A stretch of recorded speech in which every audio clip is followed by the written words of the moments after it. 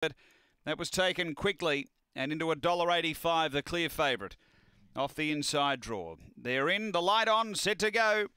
Race 2 here at Angle Park. We're ready to race. Set to run. Away, off the inside, Flying B, left Wells, punching up to grab the front.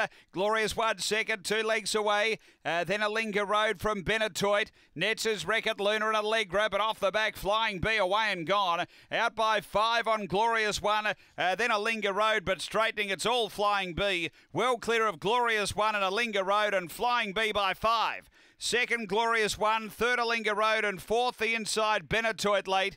They were followed by, behind those next, we had back toward the tail, Wreck-It Luna, would have been one of the last in, with Allegra, 22.20 the run. After race number 2, numbers are 1, 2, 8 and 4. Flying B, she was able to hunt up, grab the front, and the race was done.